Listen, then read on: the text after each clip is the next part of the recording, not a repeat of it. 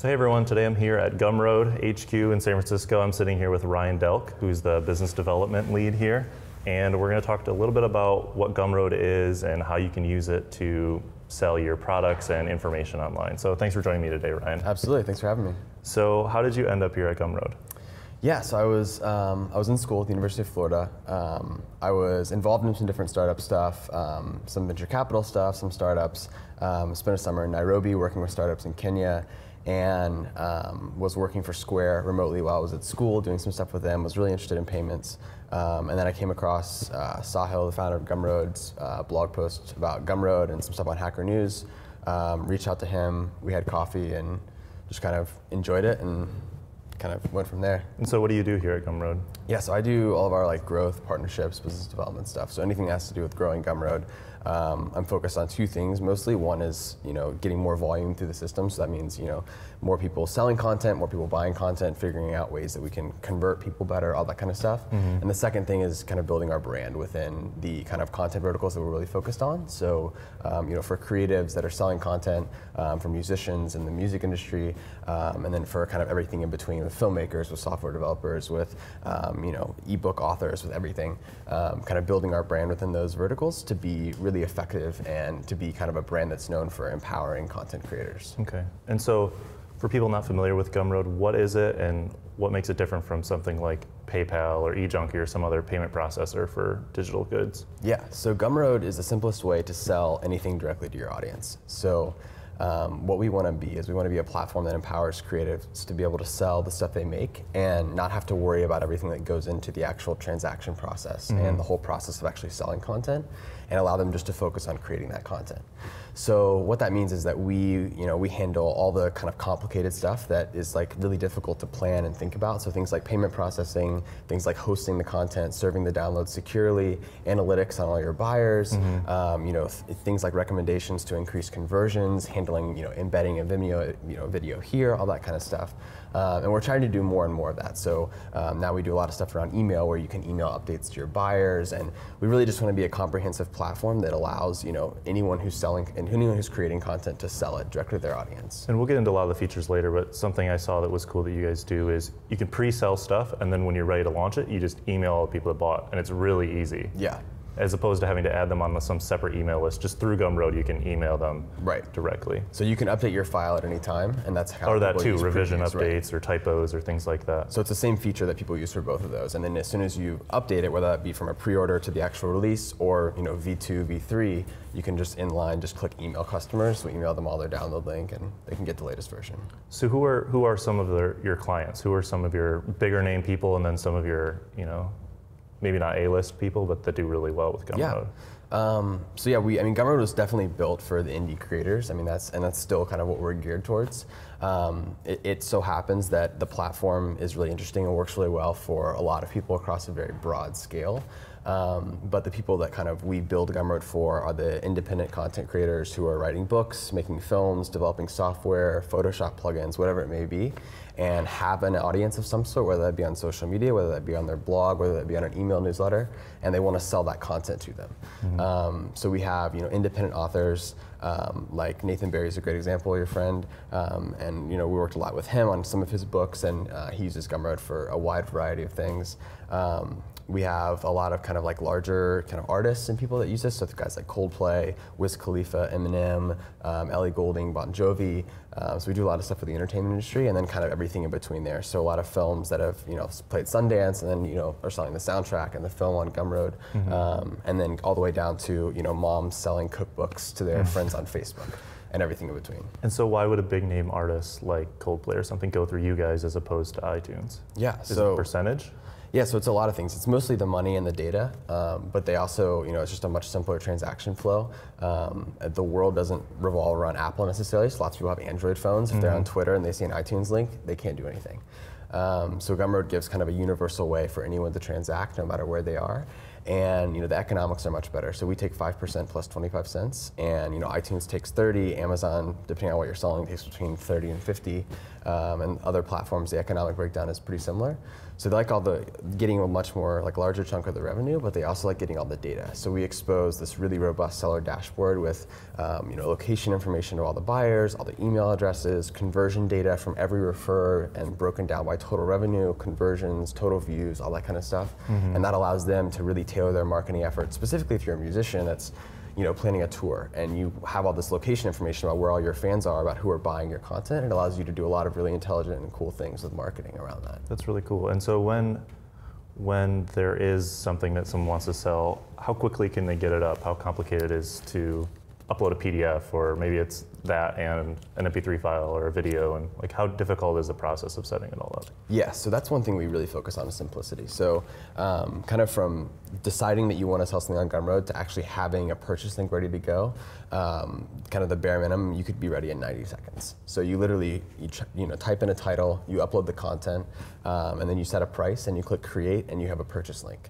So that's kind of, you're ready to go at that point, and then you can add a description, kind of a preview image, and even with adding all of that, you're still only talking about maybe 5 or 10 minutes, and then you're ready to go. And you can embed it on your website, you can put it on Facebook and Twitter, an email newsletter, whatever you want.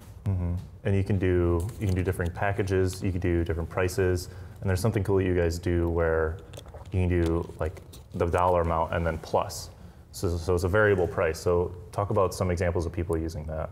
Yeah, so we encourage both of those things. So we really encourage kind of bundling different levels of content, because everyone, no matter who you are, no matter how small your audience is, you have people that are kind of on this spectrum of interest in your content. And so people that are just kind of like, oh, I might check this out, maybe I'll purchase it, to whatever Caleb puts out, I'm buying it 100%. I don't care what it is, I'm buying it. And for those people, you want to kind of get the market at equilibrium, and you want to give them the opportunity to spend as much money as they want to spend. And so Nathan Barry, who I mentioned earlier, is a great example of this, of bundling. So whenever he releases a book, he has 3 tiers. And so he has just the PDF, which might be 20, 30 bucks. And then he has this kind of mid-tier that includes some video content, some sort of kind of exclusive kind of things that you wouldn't get in the normal tier, and that might be 60 or 70. And then he has this tier that some people look at and think it's crazy, but he actually makes most of his money, and I think some releases 60, 70% of his income come from this upper tier, which is $250. And it'll include Photoshop, mock-ups of the things he talks about in the book, all this kind of stuff, videos. And that's kind of something that we really encourage, is kind of having these bundled, tiered kind of models for no matter what you are, whether you're an artist, and this works. Bon Jovi did this when he sold his stuff through Gumroad. It works across the board, and it works really well. What were some of his tiers? So he did just the album, and then he did the album plus a t-shirt plus an iPhone case, and then he did for $490, you could get a autographed CD from Bon Jovi. And same thing with him. Most of his revenue, is coming from these big top-tier packages. Interesting. And so what are some other features of Gumroad? I know PDF stamping is one, if you want to talk about that. What are some other your differentiating features? Yeah, so we focus a lot on trying to figure out ways to make it as simple as possible for the buyer and as simple as possible for the seller, while still keeping everything secure. So PDF stamping is one of the things we do that, we don't do a formal DRM on everything. Everything is DRM free, but for PDF specifically, we'll stamp the buyer information to every page. So, it's just kind of an added level of security for the seller. It also kind of customizes each, purchase for the buyer. So some of the buyers actually really like it as well. So that's one of the things we do for authors. We also work really hard on integrations. So we've integrated with lots of platforms, SoundCloud, YouTube, Twitter, done some stuff with Facebook, and we're really trying to just become basically, wherever these people's audience is, wherever wherever their audience is looking at their content, we want to make it as simple as possible for them to transact there. So we've worked hard on integration with YouTube, so you can put Gumroad links into annotations of YouTube videos. On Twitter, we're a launch partner for their new product cards. So you have, when someone tweets a Gumroad link and you click on that tweet on twitter.com, it expands and you have the product card there that gives information, has a video preview, all embedded on twitter.com. That's pretty awesome. So that's something we work on, and that's kind of, the creators and the people that are using Gumroad don't do anything to get that. That just happens. And it's just kind of an added benefit of, using Gumroad. And there's endless possibilities with that. Specifically YouTube, you could have a launch trailer for, I don't know, a documentary, a book, or something like that. Exactly. And in the annotation, you could put buy it right here, and you could just go and could buy it right away. Exactly. Patrick Vlaskovitz, who wrote The Lean Entrepreneur, which launched, I think, earlier this year, as kind of a follow-up to Eric Ries's book on the lean startup. And we worked with him on that, and he did that exact same thing. So he had a launch trailer that was on YouTube, and he embedded that on all the blogs that he told everyone to embed it on all the blogs. He embedded it on his website. He embedded it on all the Gumroad products, and it turned out to be his #1 traffic referrer for all of his sales. I think was this launch trailer was the annotation with this annotation in. So that's crazy. Yeah. What are some other examples of people like Bon Jovi? I know you are working with like Snoop Dogg too. Like we're talking to his team. Yeah, we haven't done anything with him yet, but. So so are you trying to branch out into like, sounds like music artists is like a big example because they're trying to get more of their income. What are some other examples? Are you working with many like independent filmmakers or things like that? Yeah, so we do a lot of stuff with independent filmmakers. Probably my favorite example is a group that did a documentary on fixed gear bikes, on fixies, in Bristol. And if that's not San Francisco, I don't know. Yeah. So they'd made this documentary, and it's actually a really amazing documentary. And they have this beautiful website, and they just put together this package, and it includes like the kind of HD documentary, and then it includes I think like the soundtrack, and then a behind the scenes kind of sneak peek thing. And they just kind of bundled it all together and put it on Gumroad, and it ended up being this really, really, kind of a perfect fit and a really good use case for them, and it worked really well for us. And so we have lots of people like that who, are creating content, whether that be, films, whether that be software. Photoshop plugins are really big, actually. So people developing brush packs for Photoshop or a plugin to, do some sort of external feature that Photoshop doesn't have. That's a huge vertical for us. And so things like that where, it'd be really difficult to kind of set up a store to power those sales, but it kind of, allows you to, really, really simply and really, really easily get that stuff to your audience, allow them to transact and purchase it. And so, do most of the people that do really well with sales already have an audience? And if they do, what's the best way to capitalize on that audience? Yeah, so it's definitely, we haven't found any strong correlation between like number of Twitter followers and volume by any means, which is actually interesting because I assumed that like, our biggest sellers would be the people with the biggest Twitter followings and Facebook followings and stuff. But we found that they're almost like vanity metrics now, like they almost don't matter.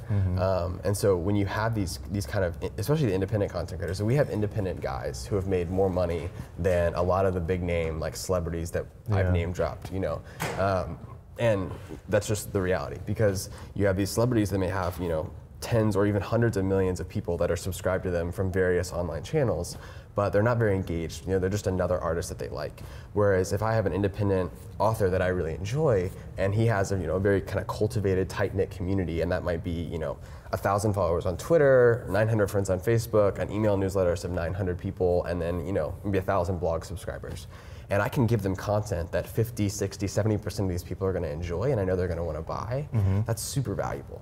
And what we've seen is that the people that actually are the most successful are the ones that have these really tight-knit, really engaged communities, and then learn how to give content and deliver content that those people like. And so, independent authors like Nathan Barry, there's a guy, Danny Greenfield, who sells a book on Python and Django, Django, I don't know, it's like a tutorial book. And these type of guys that have this really tight-knit community are actually way more successful. And there's two things that I think work really, really well. The first is having a plan to not just launch cold. So a lot of people will just write the book and then they'll mock up a website. Emerge from... Right, exactly, from nowhere. Yeah. And even if it's just a very simple splash page that just says, hey, this is what I'm doing, and just kind of drive some awareness, that works really well. And that's something that we've seen kind of move the needle. And specifically, if you can, getting people to give you their email address, that's something I know you guys do a lot, is like get someone to give you their email address in exchange for some piece of content. So maybe you give them like the first chapter, maybe you give them a 5-page overview of what the book's going to be about. Maybe it's just totally unrelated content that you give them, but you give them some piece of content in exchange for giving you their email address that they're interested. And then you're building this list of people who have self-curated themselves and said, hey, I want to hear more about this content. And that email list we've seen to be a massive driver of sales, specifically if it's the one that's tailored to, these are people that want this or interested in this. But even if it's not, if you have an existing email list, it converts 10, 15 times better than anything you'll see on Facebook or Twitter. And that's just still the reality of, social just isn't there compared to email yet. So that's kind of the biggest thing I would say is have a launch page and get email newsletters if you can, like email addresses to blast out to.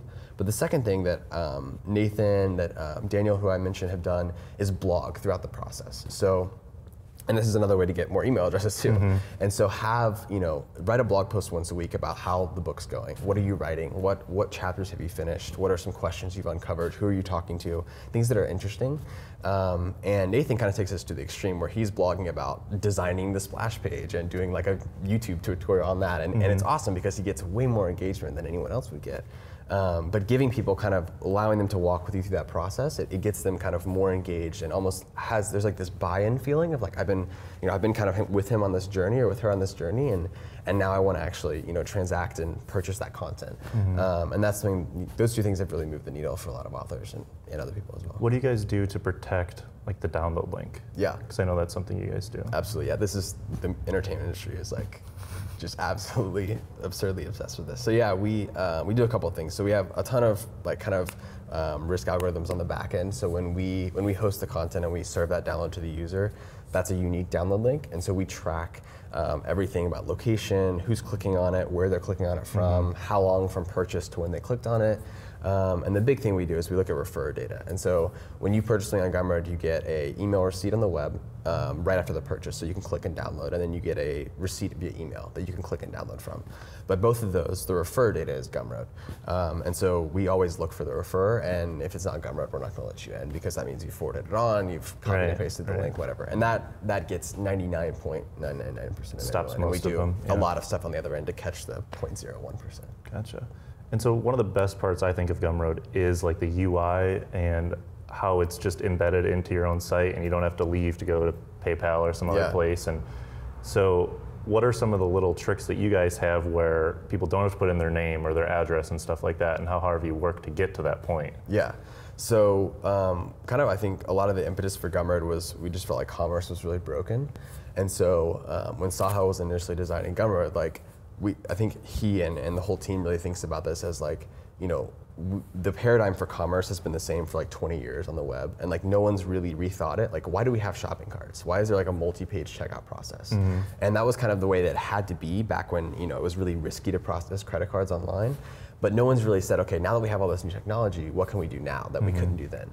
And so we have Tuan as one of our data guys who's amazing at risk stuff and just absolutely has blown us all away, and he talks to other data people who are just blown away with what he does as well. But he's designed all sorts of algorithms that allow us basically to require way less information than most people do, and still have incredibly low chargeback rates and really, really high levels of fraud and risk protection. And so that allows us to have this really simple purchase UI, and that's what Gumroad's all about, is really that purchase experience. And we try to really focus on seller stuff as well. But at the end of the day, if you can deliver buyers a really simple experience to purchase, and one that works really well on mobile, really well on tablets, really well on desktop, and is optimized for all those experiences. Yeah, that's another key thing, is the mobile is really slick. That's huge, because especially if you're putting on Twitter, like people aren't on Twitter on their computers, they're on their phones. And if they click on your link to buy your book, they need to be able to type in that information right there and purchase in a few seconds. And so, that's kind of our big thing, is really figuring out how can we simplify this. And we're working on some really cool stuff on mobile that'll optimize it even further, that we can talk about in a few weeks, hopefully. But yeah, we want to deliver the simplest possible purchase experience. And so the bare minimum is email address and credit card information. That's it. So if you want to, you can sell stuff on Gumroad and only require that. And you can add as many fields as you want. You could add more if you're selling something physical. You need t-shirt size or something like that. Yeah, or just anything custom that you want. Like if you want to require a phone number or a name or whatever, you can do that. But that's kind of all we require. And because of a lot of the really complicated stuff we do on the back end, we're able to present this really simple user experience. That's, the quote that everyone talks about, like, simple is actually very complicated. And to the buyer, they think, oh, this is so simple, this is so easy. And on the back end, it's very, very difficult to deliver that in a way that's sustainable and that protects the sellers. But it's amazing, it's awesome that we've gotten to that point where we can do that. And the conversion rates are way higher on Gumroad because of it.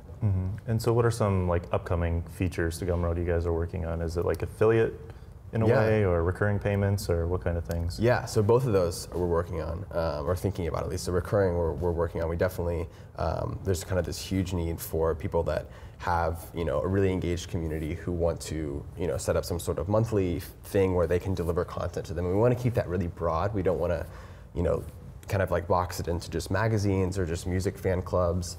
And we actually want to open up kind of this new model where people can almost have like a microtransaction model, where for like $1 or $2 a month, almost like one level above following someone on Twitter or following their blog, where like for $2 a month, maybe someone just takes all their kind of random Photoshop designs and just dumps them into their Gumroad account. And for $2 a month, I can subscribe to kind of get all this cool little, tidbits that they weren't ever going to use or whatever. Or maybe they write a couple, essays a month and I can subscribe to that. Or a writer, I can subscribe to, PDF scans of their notebook or something. And I think that people that have, a few thousand people that would pay them, $2, $3, $4 a month for this type of stuff, I think that's really interesting. And that's going to create a lot of new revenue models for creators. Yeah, I could see like a big name author. Exactly. Like taking pictures of like all of his brainstorming ideas. Exactly. People would go crazy over that for like the next Game of Thrones book or something like that. Yeah. And they have these really engaged communities, but like there's really no tier above. Like the only tier above following someone on Twitter is just buying their stuff when it comes out, which is like, it's fine, but it's only once every 18 months. But then we also want to support like kind of the more traditional, like a music fan club or like a magazine, a weekly TV series or something like that. So we're definitely working on recurring and hope to have that very soon by the time this airs. And then affiliates we're thinking hard about. We want to do it in a way that is more, will probably be more like tastemakers, and kind of a more toned down version where you can, if you have 10 or 15 people that you want to, be able to reward for sharing your content, you can give them those links and it's all automated, but not kind of a full blown like affiliate system. But that's definitely something we want to do, both for like independent creators and authors and for, labels and management companies who have artists that want to cross promote and things like that, which I think is super exciting because you can't really do that now with existing platforms. Awesome. So if someone wants to just even test out Gumroad, they don't have to even try to charge for anything. They should just sit down, make something, maybe record audio or video or something, put up for free, and you can just say $0 or $0+ or something just to test out the platform. I would recommend people do that. Yeah, so you can go to gumroad.com, and there's at the top of our homepage there's a demo that you can walk through, and you can kind of see what the purchase flow. You can buy Alice in Wonderland for free. It's our present to everyone. And you can test the purchase flow. You can see kind of how it feels, and then at the end of that you can sign up. It literally takes 90 seconds to sign up. You can upload your first product, test out the flow, see how things are.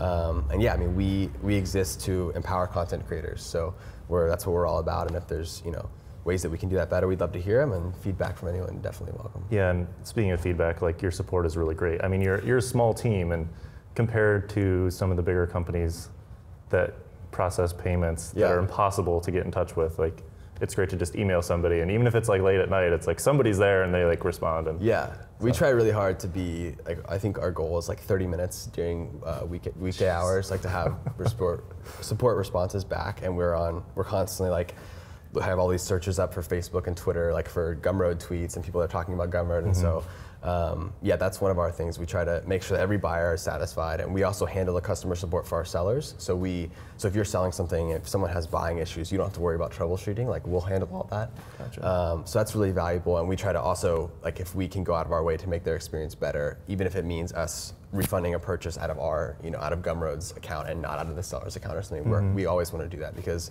at the end of the day, if we can make your buyers happy for you, that's a better experience for you. And we think that's part of kind of our responsibility as a payments platform, to be more than just like this kind of, okay, well, here you go, take it, and you deal with support and everything. We want to kind of bring all that in-house, and especially the experiences people have with PayPal and a lot of other payment processors. We want Gumroad to be the complete opposite of that. A lot of what Amazon has done with commerce, I think, is a great example of just delivering incredible customer experiences.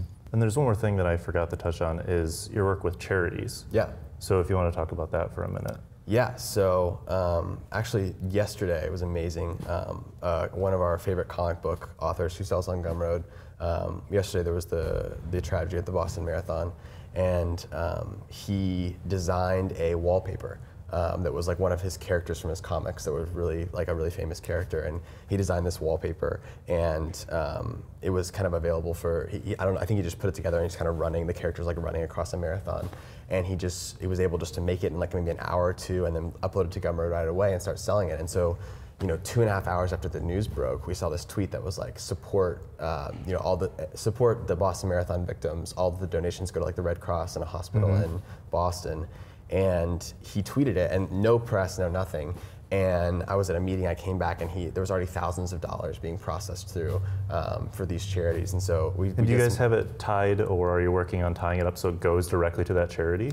Yeah, so we definitely want to serve nonprofits better. Right now, you can do the payout to whoever you want. So a lot of people will just have the payout, either the PayPal or the ACH account that's paid out to just be the charity. Gotcha. So we did some stuff for the New York Mayor's Fund after the hurricane in New York, Hurricane Sandy, with an awesome music group who put on a benefit concert and sold DVDs, and we did that. We donated directly to the fund, so there's no kind of tax issues around going through the seller and then in. So absolutely. Well, cool. Well, thanks for joining me today. Awesome. Ryan. Yeah, thanks so much. Absolutely. Thanks for having me on.